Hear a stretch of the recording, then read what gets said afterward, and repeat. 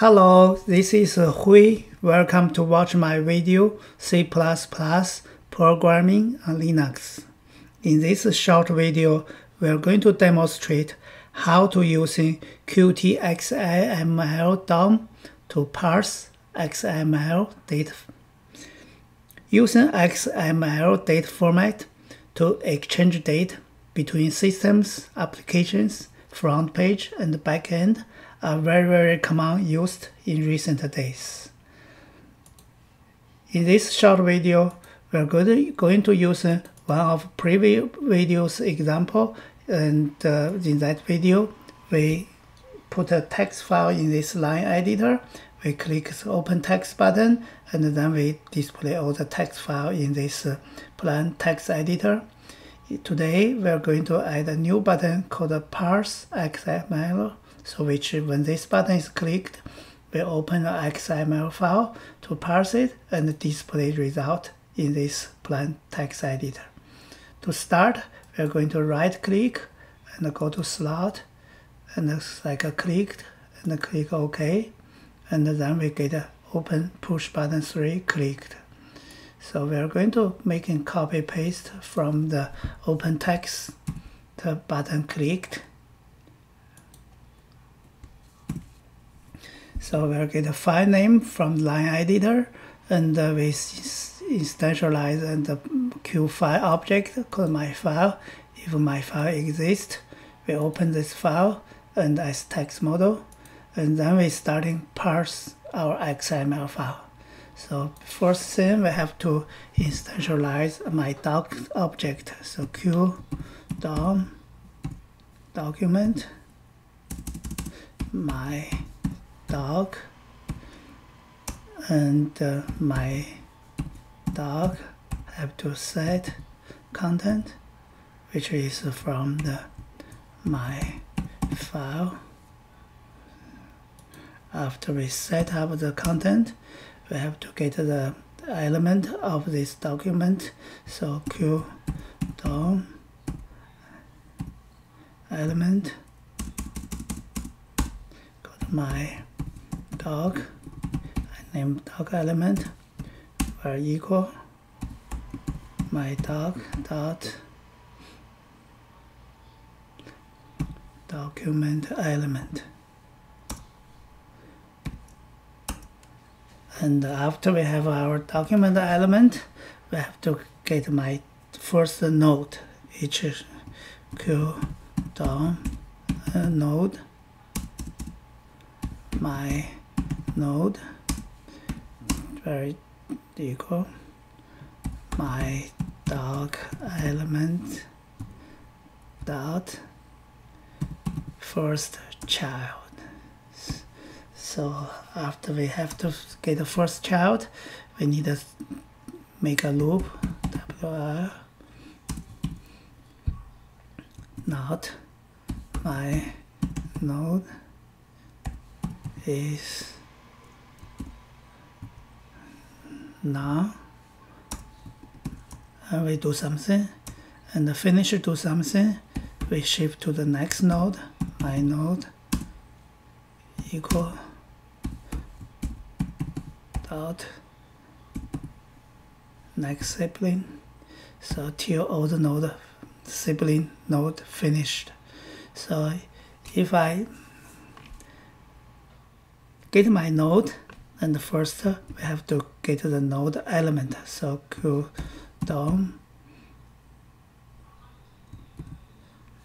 element, which is a node element. That is a document element. So node element will be equal my node dot to element. So and then we got to display, so we append to plain text editor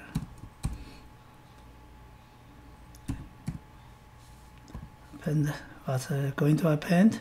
We're going to append node element dot tag name. So what is node element tag name? Let's say this is our XML file. This is a node. So when I got there, this is called a tag name. Each node has tag name, and this is node text. So when we got the first node child, we just print the tag name. That's what we print.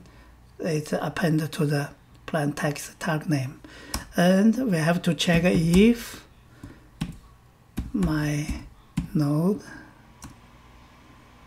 dot has child node. So you know, in the XML node tree, some node has child node. So in this example, this node player has a child 1, 2, 3, 4, 5 child node. So this is their child node.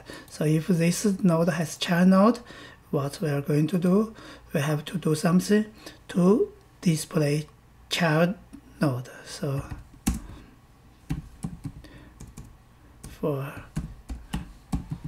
child, so what we're going to do, we have to create a method called a list node child. In this method, we pass the node element and the level of this child.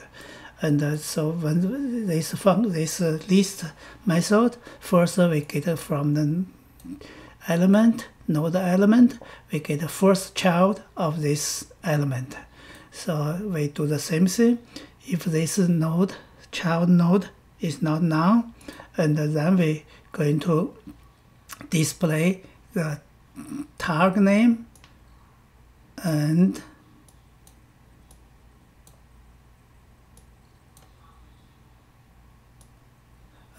the text name. So we are going to display the node has child. We're going to display tag name and the text name, and between we have put the colon in between. So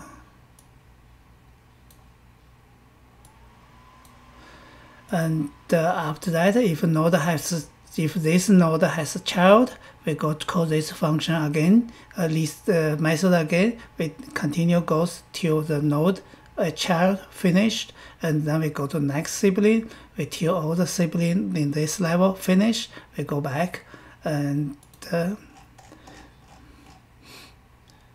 so we're going to call this method. So is this dot list node child. We know we're going to pass the node element.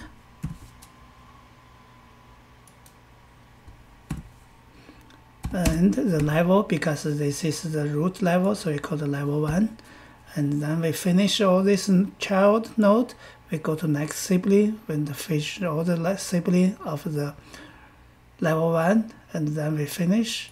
Then we are going to finish display. So now let's build.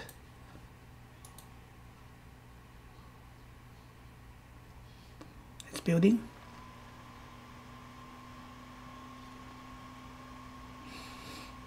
Okay, so now let's go to Linux. Let's select out. So this is our binary we just built. Just let's run it. So here is our GUI interface. So let's start from our home directory. So we go click. We have an XML file called a tennis player, which we generated from the previous video example. So let's say open this text file.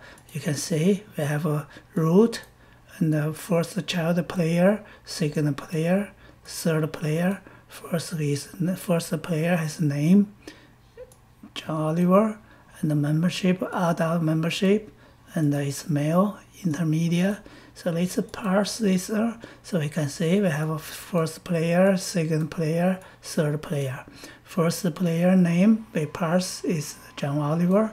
Membership is adult membership, and gender is male and intermediate.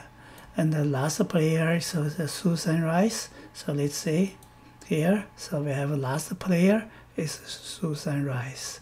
So we parse and we got our XML parsed. And from that on, we can do whatever we need to do for business or program use. Hello, this is Hui. Thanks to watch my video. Hope it's useful and enjoyable. It's going to be great to have your feedback. Thank you.